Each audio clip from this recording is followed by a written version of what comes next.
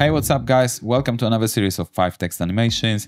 Today I'm going to show you how to make these 5 text effects in DaVinci Resolve. So let's do it guys. Here I've got all my 5 text animations and I'm going into them individually. So let's go to Fusion on the first animation. And guys, I'll be honest with you, I can't remember exactly how I've done every text effects, so I'm just gonna keep it here and look at them when I'm showing you how to create. Okay, so let's grab the text node. Let's put the text in here and I'm going to put in the viewer, change fonts to Montserrat, and that will be extra bold italic, and let's change size to, I don't know, something like that. That's gonna be 0.13. And this text effect is just opacity, so let's go to text area, choose follower, go there, and on frame number 0 and make sure delay is on 1 between each character. Delay type, go to shading, and on frame number 0 animate opacity, go to 0, and now go to frame number 10 and change opacity to 1, and you've got just opacity effect, which is nice for me. Very basic, but can be effective. And we can go to spline editor. It can be smoothed. I'm going to the next one. So let's copy this node. I'm going to next effect. I'm going to paste this node. And what I want to do is just delete this follower from here. Here in this template, you've got just opacity with some blur on every letter. Okay. So let's go to text, so we don't have to change the font and the size, and go into text and choose follower, go to modifier. Okay, let's change delay to 2. Let's go to shading, and on frame number 10 opacity will be 1. When we go to frame number 0, sorry, now we can see this template, so I'm going to grab it, text 1 into viewer. Okay, so on frame number 10, opacity was value 1.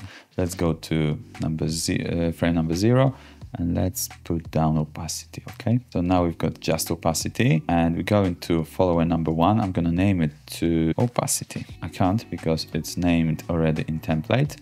So I'm gonna name it to opacity 01. And when we are here in opacity 01, I'm going to text and right mouse button, and I'm going to choose follower again. And I'm gonna name this follower to opacity softness. And here we're gonna change delay to 2. We go into shading, and on frame number 10, animate softness here. Go to frame number 0 and change softness X to 10 and softness Y to 10. All right. And we're going to smooth out as it was in the last one. Okay, so we're going to copy this text so we don't have to change the font, and we're going to the next effect. Paste it here. And that's gonna be, ladies and gentlemen, that will be, okay, outline is changing here, as you can see. Okay, so we need to delete previous modifiers. Okay, and now let's move this text one to viewer, that we can see what we're doing here. And we're gonna activate follower modifier, go there, change delay to number 2, the value to number 2, go to shading, and on frame 8 animate opacity and animate appearance, and stay with this icon, first one. And now go to frame number 0, put down opacity to 0 and appearance to text outline. And for now we've got something like this. And we're going to spline editor, and let's smooth it out very easily. Everything is selected, and now just hit F and leave it like that. I want to rename this modifier to outline 01, and I'm going to text tab, and I'm going to activate another follower. I'm going to rename this follower to opacity outline 01. I need to put 01 because in the template is the same name, opacity outline. This name is already there. Timing tab, we're going to delay and change value to 2. Now we're going to shading and frame number 0, animate opacity. and put it down, go to frame number 2, change to value 1.0. And it looks like that. And we need to just smooth out opacity as we did in the first modifier in this text. We need to uncheck appearance and opacity 1, and we need to leave it here. Select these 2 points and just hit F, and that will follow along.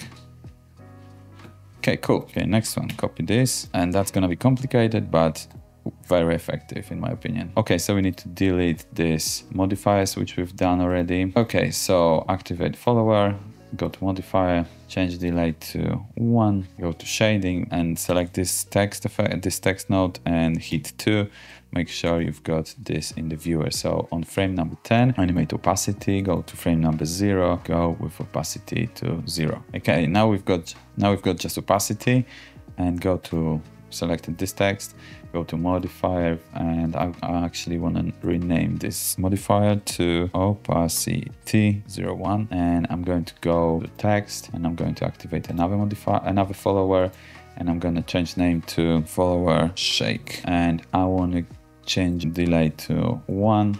I'm going to shading, I'm going to change appearance to text outline, and I'm going to click right mouse button here, and I'm going to modify with shake. And when you got shake, go to frame number 10, take minimum to value number 1, animate here, go 5 frames forward, that will be frame number 15, go minimum to 0, animate maximum, go to frame number 30 and go maximum to value 0. And we need to change smoothness to 0.001. Go to follower shake, timing, and change order to completely random. And now look at that.